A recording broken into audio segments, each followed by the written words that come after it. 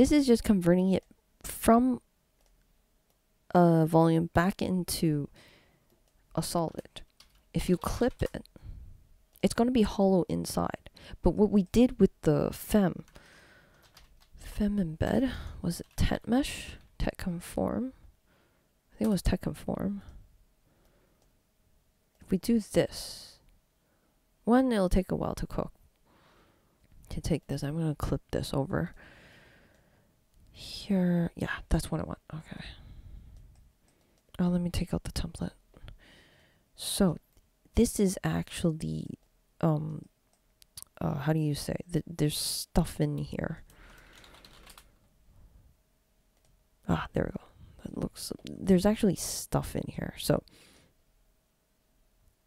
turn on points. That's not helping. Wireframe. Here, wireframe. I hope you can see there's points inside. Like there's a huge network of points all inside. Let me turn up guides 6.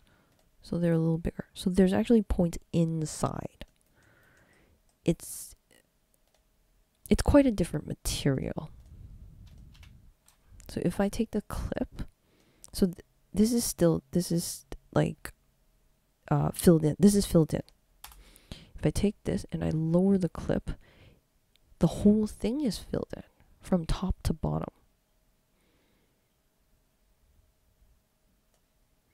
I should go like this.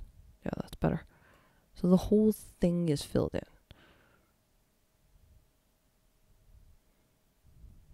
As opposed to this. I mean, this is a solid. It's watertight solid, but it's there's nothing in, there's no nothing in here. There's no points inside. This is the surface. This is like an exterior polygon on the outside. It's a watertight solid.